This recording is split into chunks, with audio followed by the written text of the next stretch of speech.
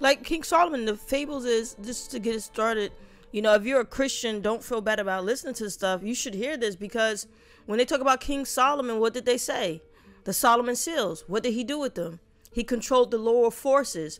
I control the lower forces, and the higher forces protect me, right? Before he made the bad decision to fall away from God, right? The Christians tell.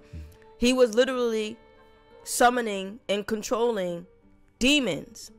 So when we're talking about demonic energy in your chart, like what B More is breaking down, what Prince is breaking down, sometimes it can be helpful.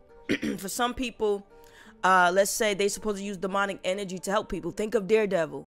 Does Daredevil in the comic book use the demonic powers he have for evil? No.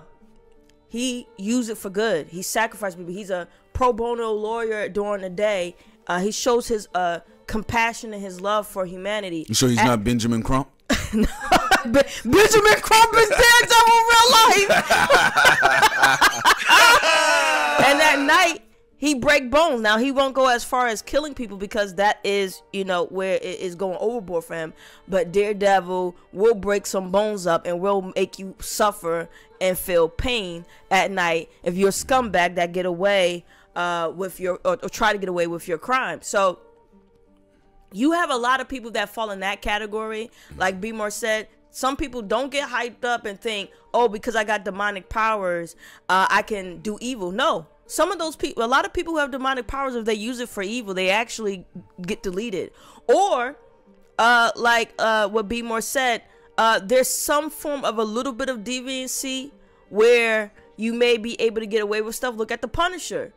I mean, deleting people and just being that reckless, because he do be reckless. Like, there's once in a while he has killed innocent people. Yeah. But, you know, he's a nut job. But we see with him, you know, he has no issue. I'm glad you said with that, taking a life. Yeah, because people don't understand Punisher is mentally ill.